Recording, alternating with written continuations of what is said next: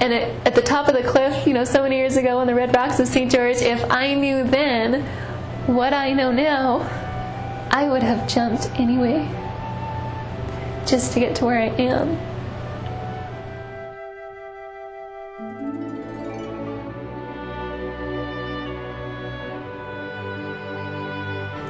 Okay, I'm Meg Johnson, and I am a motivational speaker and author, and I have a YouTube channel and a podcast, and when I was 22 years old, I was hiking in St. George, Utah with a friend of mine, and we were on this little red rock path, and at one point the little path forked, and he went one way to go watch some rock climbers, you know, just do their thing, and I went the other way because there are all these boulders all in a row, and they weren't up high, they were set really low on the ground, and there were lots of them all squished together in this one area, and I was jumping on the tops of these boulders, jumping from one boulder to another boulder to another boulder until I saw this one last boulder, and I jumped for it, but on accident, I just jumped off a cliff.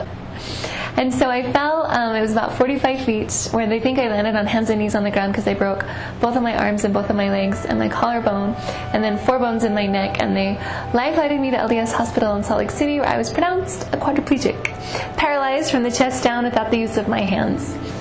I was 22, young single adult, paralyzed, newly paralyzed, and it just was so hard. My mom would wake me up, my mom would get me up, and she would dress me, and then she would brush my teeth, and then she would feed me breakfast, or, you know, in whatever order, and then she would take me and she would push me onto the back porch of our house, and that's where I stayed day after day after day, sitting there on the back porch watching the grass grow. And I remembered hearing one doctor tell another doctor, sometimes the doctors talk to each other and they think you're like unconscious. And so one doctor was talking to another doctor, and he said the worst thing that you can do to somebody is to take away their work, because then they can't stop to rest, or some variation of that, this doctor said. And I remembered hearing that as I was sitting there on the back porch, you know, and I was like, that's true, I need something to do. Like, I need to do something. There's nobody who can come over here and save me, because the person who's keeping me down is myself. And when it comes to me keeping me down, like, I am as strong as my opponent, and I can't outwit them. Like, that's me. And I'm the only one that I have to be stronger than. And so I asked my mom if she could push me down to a local elementary school, which was really close to our house. I mean, not even a block away, but I couldn't push there myself. And so she pushed me down to the local elementary school, and I asked the principal there if there was anywhere that I could volunteer, and she put me with Mrs. Smith's second grade class.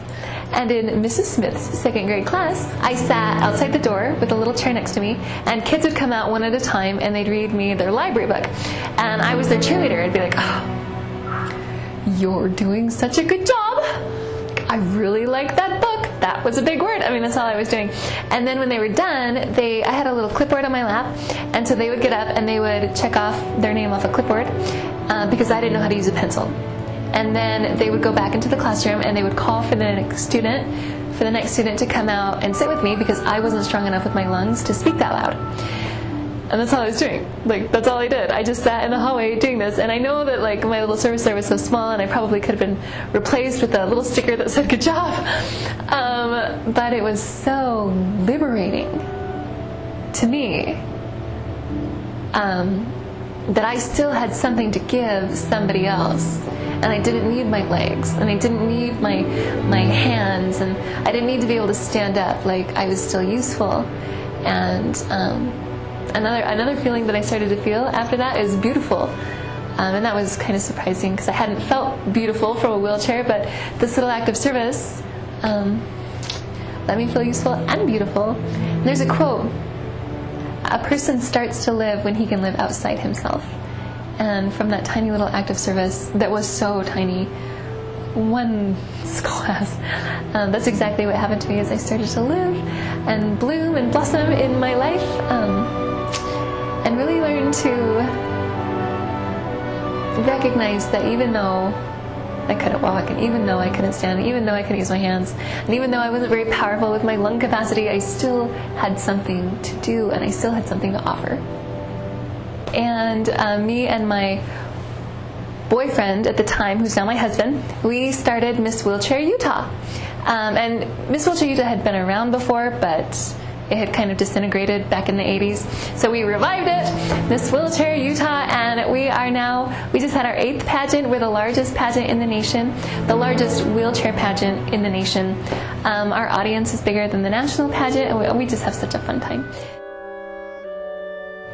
I think the thing that that I would share, and that I do share most with people who are going through a hard time, is one, to love the things around you, whether or not you think they're worthy of love, because it's so liberating just to do that. And then the second thing I would tell anybody who's having a hard time is to serve somebody else. Not because they need it. If they do or if they don't, it doesn't matter. That's not why we go and we serve somebody else. It's because it makes us, me and you and anybody, feel so good. And I don't know why. I don't know why. I'm not an intellectual. I just am a person who knows that secret, that serving somebody else makes us feel good. And that's how I move forward. And that's how anybody can, I think.